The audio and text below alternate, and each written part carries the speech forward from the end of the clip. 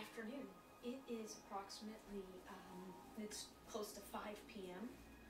on Wednesday, October 9th, 2013, here in Seattle, Washington. Still, I am coming into the flow of less privacy. It's really all it boils down to.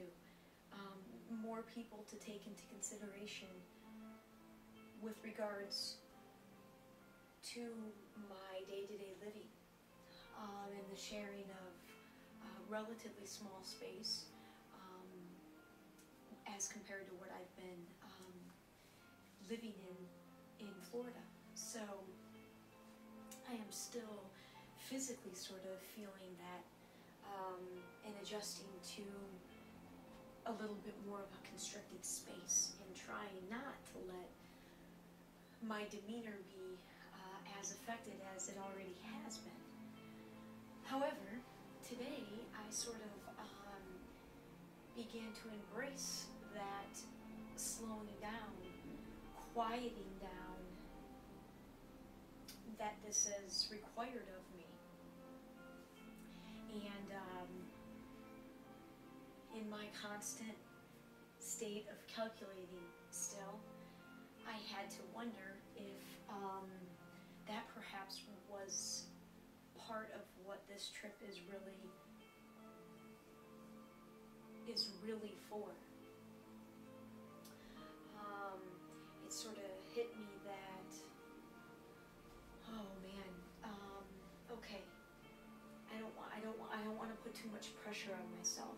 There are so many things that I felt within the past few hours were of tremendous value to try to get on tape. But I don't want to try to get them all out at once. I don't want to prematurely cut them off and head off on another tangent.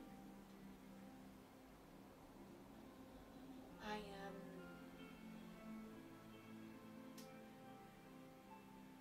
really trying to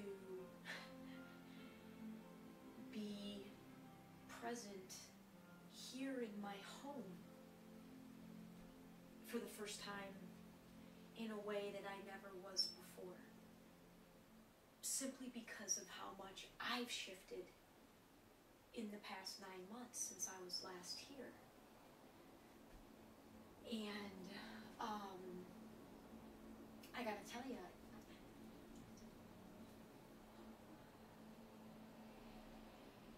I mean, just already this trip has been so incredible. The interaction with the cousin with whom I live is probably a lot more what I think both of us envisioned when we first moved in together.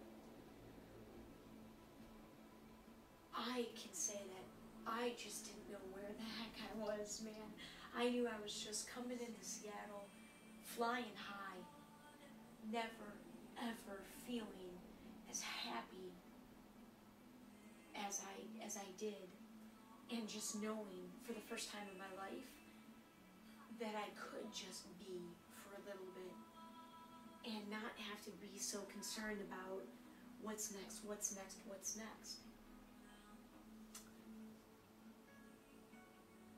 I have learned so much about myself in the past 2 years since arriving here, 2.5 years. And I know there is still so much more to uncover in terms of the woman I want to be today.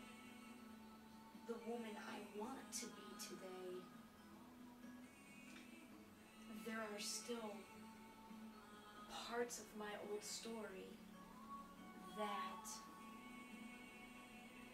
are still not allowing me to engage in living patterns that are aligned with what I claim I want. for myself, for my life. And I will know when that alignment comes, because that is when I will be sustaining myself with my work to the extent that it allows me to move back here to Seattle and create a living and working environment similar to what I have in Sarasota.